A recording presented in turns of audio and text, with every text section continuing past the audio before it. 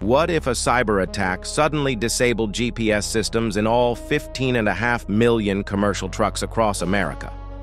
Within minutes, chaos would erupt on highways nationwide. Drivers hauling critical medical supplies would find themselves lost on unfamiliar routes, missing life-saving deliveries to hospitals by hours.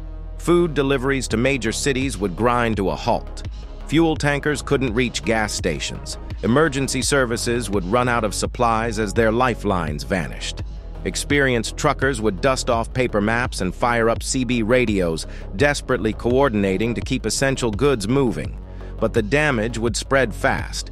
$2.4 billion in daily freight movement would simply stop. Grocery stores would empty within 48 hours. Supply chains would snap like broken chains.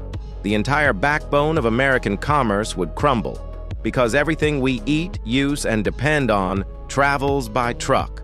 Without truckers navigating efficiently, America stops working.